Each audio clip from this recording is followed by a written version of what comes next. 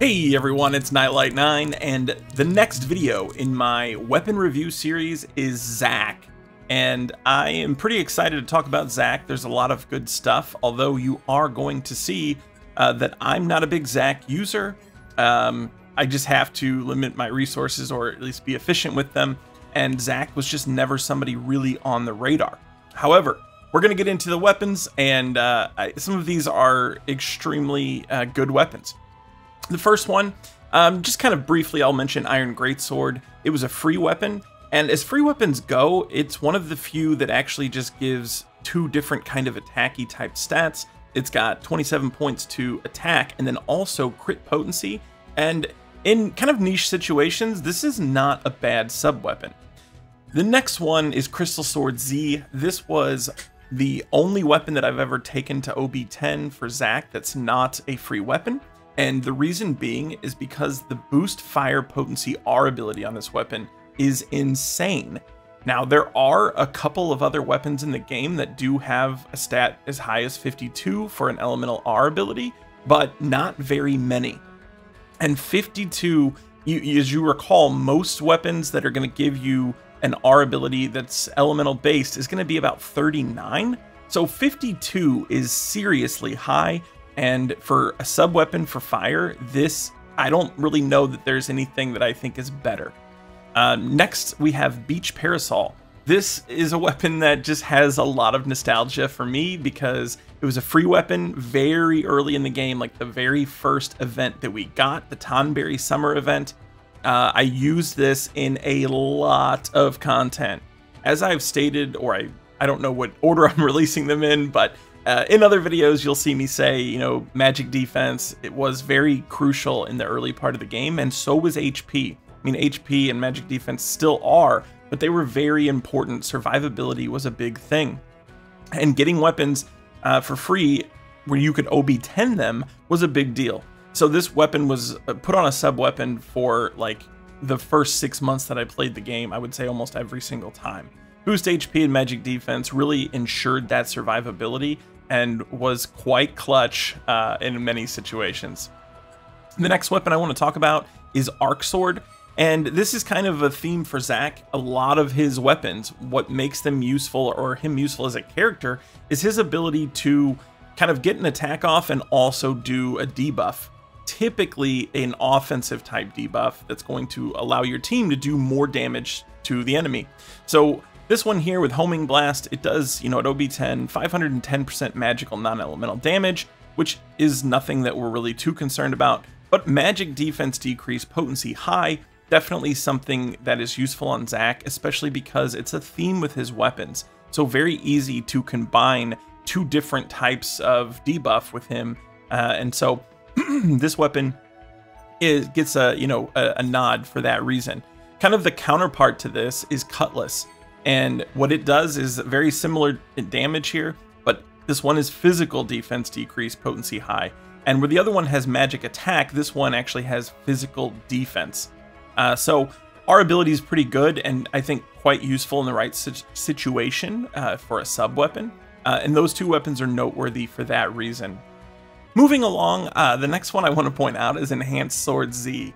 And not because it's particularly great at anything, but just because I want to point out some of the wacky things that went in, I guess, to some of these weapons when they were developed. And this one here, you can see, okay, so it's a single target heal that's got great healing potency. It's also got heal as an R ability. Then it's got ability potency, and quite a lot of it, 52 to boost ability potency. I mean, I'm not saying it's terrible. It's a little bit odd though for a healing weapon. And then when we go to support materia, they're like, you know what this needs? A lightning boost. It's so odd to me to see stuff like this. I'm not saying that there's not times when you can work it into a build, but it's just a little bit weird to see something like that. Pressure Ridge is the next one I want to talk about. This one is kind of similar to the newer Earth weapon we saw for Sephiroth, where it's got the elemental damage and it's got a breach on it. So doing kind of double duty, and that's always really good because as we've seen with Lucia, a lot of times, especially early in the game, whenever you got a breach, you did not also get the elemental damage in the C ability. So that was a big deal. 620% physical ice damage, as well as a high potency ice breach, as long as your HP was 50% or more. That is very strong. It makes him very good for ice teams. And something else that he's kind of noteworthy for is, if you look at these R abilities, you know, the 39, that's very standard, but 62 physical attack is quite high. And Zack often gets a physical attack boost, or when it is there for his R abilities, is often higher than what we would see for other characters. And I think that that's noteworthy. It does have a sigil boost here, and so I think this weapon is a great weapon, especially if you're looking to shore up some ice stuff. Coming down to Black Whiskers, this was an absolute banger of a weapon when it came out. I remember it like it was almost like yesterday, because it was the Halloween banner, and this weapon just really helped you crush water stuff, because, okay, it's doing two things. One, physical defense decrease, potency mid, and by the way, even at 5-star, it's still potency mid on that, which is pretty damn good. But then a water breach as well. Now that only goes up to a max of mid, but it can stack to high. But basically you're looking at one hit, especially once you get it to OB6, you're doing 2 tiers down on the physical defense, 2 tiers down on the water resist. So then you take somebody like Cloud with Maritime Sword and you just start banging away, and your damage is increased by a lot. Now, as I said earlier, another theme for Zack is the high physical attack R ability, making this weapon really, really good, and I honestly believe that is still very, very useful to this day. On top of that, it's got the sigil boost, which is always great, and it's even got the water boost for the materia here, and I think that that makes this weapon just insanely valuable, and it's almost hard to believe that it's been out for as long as it has. Next one here, we're going to look at Twinkling Star. This is another one of those weapons that it just came out and did so many things that you were like, really? He gets all of this? Magic attack decrease, potency mid, and then also if your HP is 50% or more, physical defense decrease, which is always, they're always trying to get the physical defense decreases in on Zack. And so, you know, it's kind of doing two things, right? Enabling you to do more damage while also helping you survive with the magic attack decrease. Our abilities here, I think, are pretty great for this weapon. Boost HP and physical ability potency. Obviously, with Zack, there's a lot of physical theme going on. It has a cure-all, which is interesting because, I mean, I remember critiquing this weapon when it came out and thinking, like, it's odd to have boost physical ability potency on something that's so utility-based, and then also, you know, with the cure-all, definitely setting him up to be able to be your support.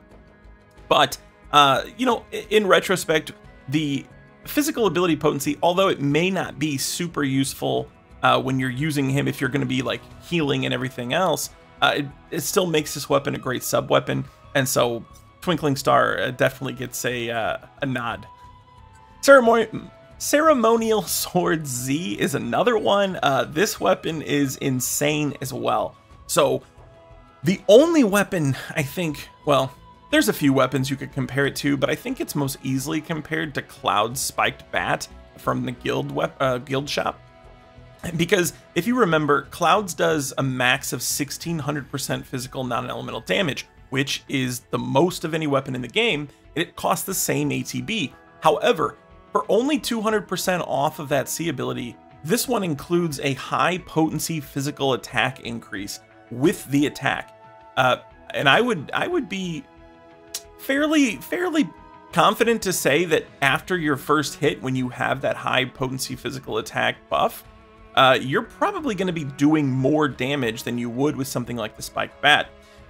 Additionally, this also will fill your gauges, whereas the Spiked Bat won't. So I don't think there's any question as why this weapon is useful or good. Boost physical attack on the lower side for his weapons, but I mean, it does so much that obviously they didn't need to overpower this R ability. Support materia, again, we see the sigil break there. So you know, if you're running Zack as either like a hybrid or main DPS, he's got, I mean, he does have the tools to get this done. Last here, I'm going to go over Stream Guard. Obviously, this was good because it gives him the fire damage. So until this came out, all he had was this, and magic fire damage to all enemies, 528, you know, not saying it's never useful, but it's just not what you were wanting for somebody that can have that kind of R ability for the fire potency. However, this one hits 850% plus the times 1.2. That is very, very big, and ultimately makes him a great fire user. This R ability here obviously is always insane, and you try to get that in everywhere you can. That's why I have it at 120, even at OB1, because it makes a fantastic sub weapon, especially for like your secondary damage dealer or support. Now, before I end this one, there are two weapons that I do not possess, and they are extremely noteworthy. One of them is Zinogre Blade. I believe that was a Monster Hunter collab weapon for him. And at OB10, it does 940% physical lightning damage to a single enemy, and if your HP is above 70%, it does an extra 1.2 times damage, which, if you do the math, comes out to 1128% lightning damage. I don't think anybody has to say anything to know that that makes him like the hardest hitting lightning unit in the game. Now, off the top of my head, I don't know that he has a lightning Arcanum, but gosh, if he got a mastery or an Arcanum, that is just really, really insane, the damage that he could put out. The other weapon that I don't have that just came out, and it is like a best in slot type of weapon, is Beatrix Sword. And that was featured, I think, on just the very last banner as kind of like the add-in weapon on the Final Fantasy IX Reawaken. And what it does at OB10, 940% physical wind damage. And again, if there's a debuff granted to the target, it's 1.2 times more damage, which gives you that same 1128%. That is insane, right?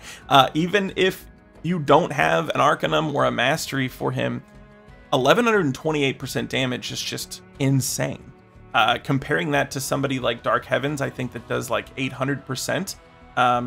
Even with your Mastery, you're still not going to get to 1128%. In fact, giving a 30% boost to an 800% damage, C ability is only going to be 1040. So that tells you how strong those weapons are. And I know that anybody that got Beatrix Sword probably did considerably well in the last guild battle.